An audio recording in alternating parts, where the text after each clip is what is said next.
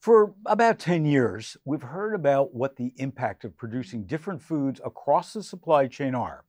Things like how the production of meat compares to the growing of peas to provide protein, the land use, the farm, animal feed, processing, transportation, retail, and packaging. The entire thing. It's the ability to measure all the impacts on our greenhouse gas emissions that matter. We also have heard that the benchmark should be a rise in global temperature of no more than 1.5 degrees Celsius.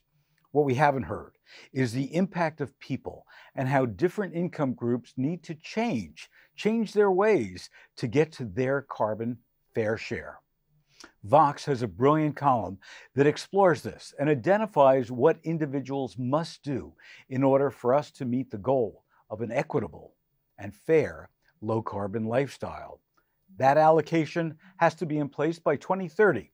And remember, that's just 9 years away from what many scientists and environmentalists are saying we must do. Otherwise, the planet and human life are in for some real issues. Global income must always come with a caveat that the cost of living in different countries varies. So what a dollar buys here in Los Angeles may be quite different than from what a dollar equivalent buys in Beijing, China. So I'm just going to share these numbers to give you a wake-up call so that you can dig into this further. The top line is that the world's wealthiest people, the top 1%, cause double the carbon burden than the poorest. That 1% equates to 70 million people versus the poorest, which represent 3.5 billion, half the world's population. According to 2015 figures in equivalent US dollars, the top 1 represent those making $109,000 and more.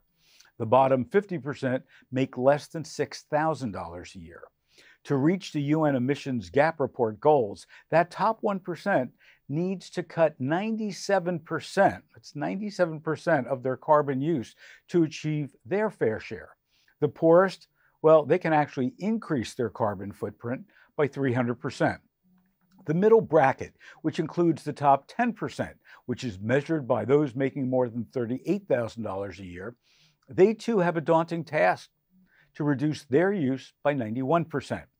So the question is, how do we tell that top 10%, yet alone the 1%, that they have to give up their rites of passage to being higher wage earners, to give up that second car, or go to a more efficient electric vehicle, or to use public transportation, to eat less red meat and more plant protein?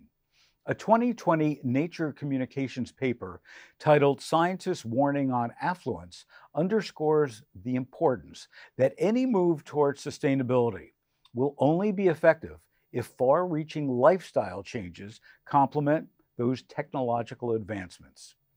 The United Nations report calls for a reframing of the meaning of affluence, away from intensive resource use towards what they say is the advancement of well-being and the quality of life. The UN also report that 70% of total global emissions emanate directly from personal decisions like diet and transportation. They point out that 30% of global greenhouse gases come from our food supply, and just one plane ride from New York to Los Angeles burns up 90% of an annual fair share. Many of our shoppers have learned during the pandemic how to live a lower impact lifestyle, and our food supply wasting less, eating more at home, eating more plant-based foods. With our jobs, working from home and not driving as much. Those lessons that we learned, we should maintain long after the pandemic is over if we want to reach these UN climate goals.